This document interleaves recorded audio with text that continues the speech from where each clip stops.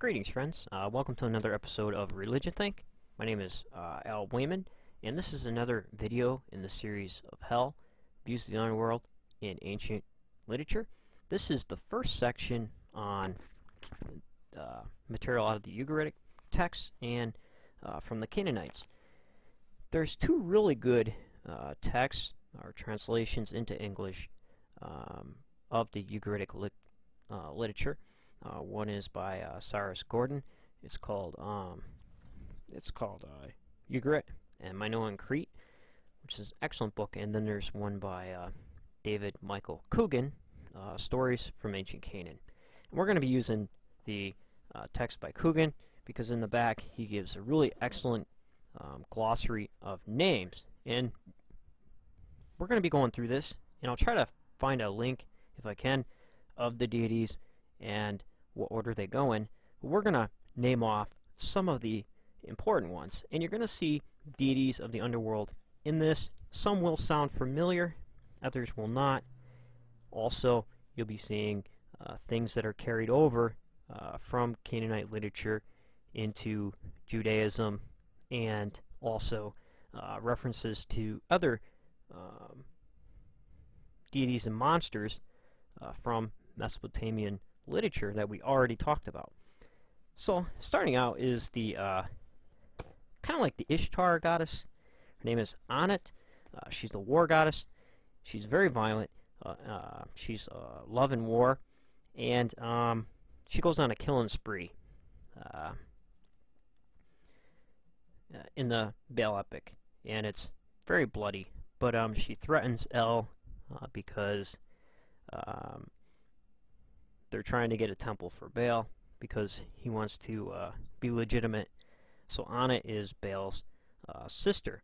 Ashra is the wife of El, and she's the goddess or mother of the gods, and basically she's basically referred to as she who treads on the sea sometimes, and also she's talked about a lot in biblical literature. The assembly, the council of the gods, over which El presides. El is the head deity, and by the time we get to the Baal Epic, he's kind of irrelevant, but they still need to go and ask him for permission for some reason. Astarte, like Anat, she's the goddess of love and war, and she's closely related to Baal. Her title is Baal's other self. So if you think about the feminine aspect of Baal, it would be Astarte. And then Baal is the Canaanite storm god, rider of the clouds, and he's the central deity of Canaanite belief system. And he's also the warrior, and he has a bunch of different names. And some of these names are associated with the different Baals or municipalities or cities that go under his name. Chaser, it's one of Baal's clubs made by Cathor Wahathis. Let me try that again. Cathor Wahathis. He's kind of like the creator deity. He builds things.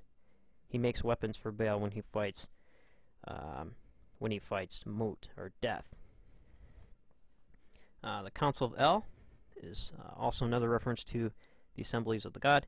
Dagon is Baal's father, which means grain.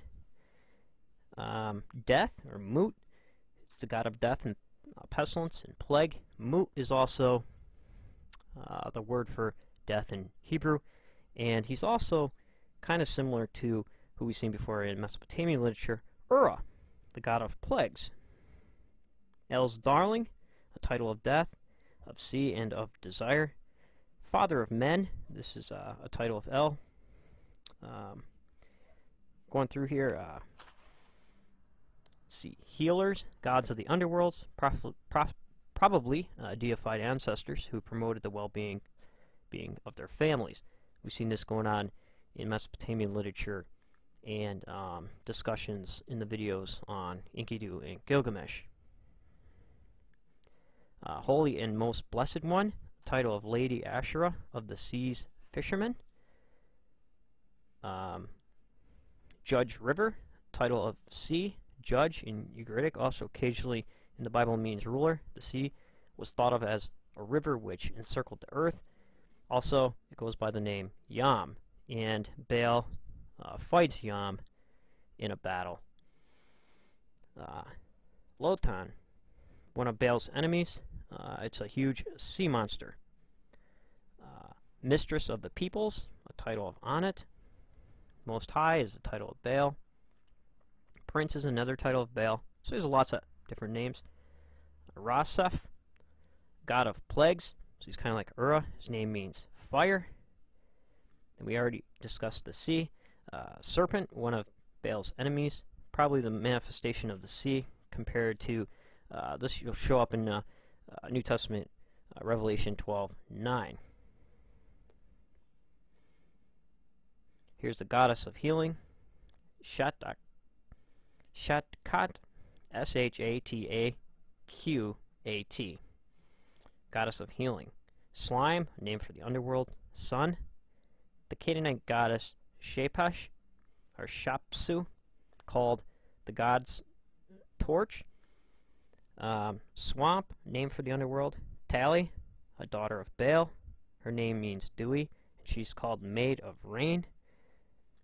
Valiant One is another name of Baal. Zebub, El's daughter, and an enemy of Baal, whom Anat claims to have killed. Her name means fly, as in the phrase Lord of the Flies. So I'll try to find a hierarchy of deities, and that's just a few we'll be running into. And in the next video, we're going to be discussing Baal's trip to the underworld and his fight with death. Why was he fighting death? Where did he go? Who did he take with him? And also, if you look at Elijah picking on the followers of Baal in the biblical literature, this story comes in handy because it kind of explains what Elijah was talking about and why the people were so upset.